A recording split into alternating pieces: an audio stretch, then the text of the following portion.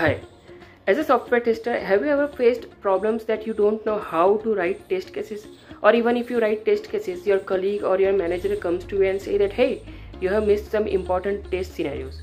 Or maybe you face problems while giving estimations, whether you are doing underestimation or you are doing overestimations. If the answer is yes, then I have designed a solution.